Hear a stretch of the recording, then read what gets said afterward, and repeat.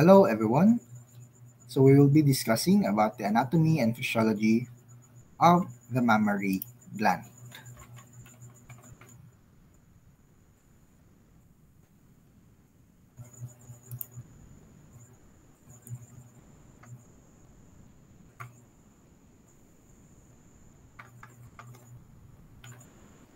So introduction, mammary gland is composed of four main external anatomical landmarks, which are the teats, the mammary quarters, the mammary groove, and the suspensory system.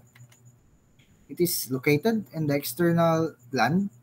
It is an external gland located in the inguinal region of most quadrupedal mammals, such as the cows, um, the goats, or the sheep. So in other mammals, such as the monkeys and the elephants, it is located in the thoracic region. Proper attachment of the gland to the body is maintained by a strong suspensory system. The anatomy of the mammary gland. The weight of the udder is supported by the 7 different tissues. These tissues carry the weight of the mammary gland and support its function, specifically during suckling of the young. Tissues involved in the skin are the skin of the udder, the superficial fascia, the coarse areolar, the subpelvic tendon, lateral suspensory ligament, deep lateral suspensory ligament, and the median suspensory ligament. Teats. The teats are the exit point of the secreted milk from the mammary gland. The size of the teats is independent from the size and shape of the udder or its milk production.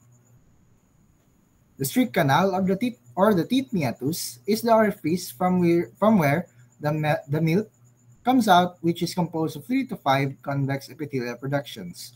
These projections are closed by involuntary sphincter muscles. The mammary glands are composed of connective tissues and glandular tissues, which are highly vascularized.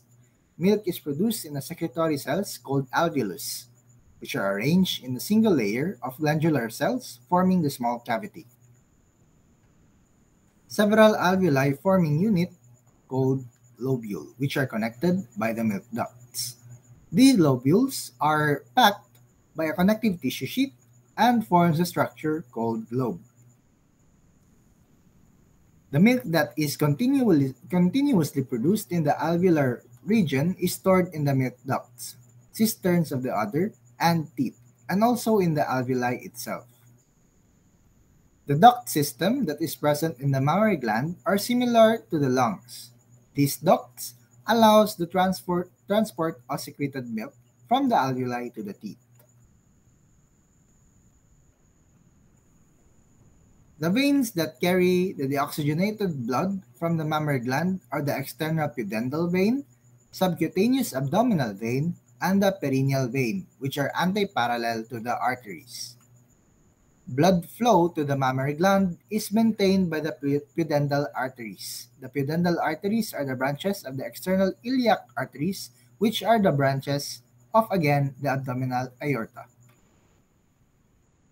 Lymphatics comprise of concentrated areas of leukocytes which fights up foreign materials in the udder.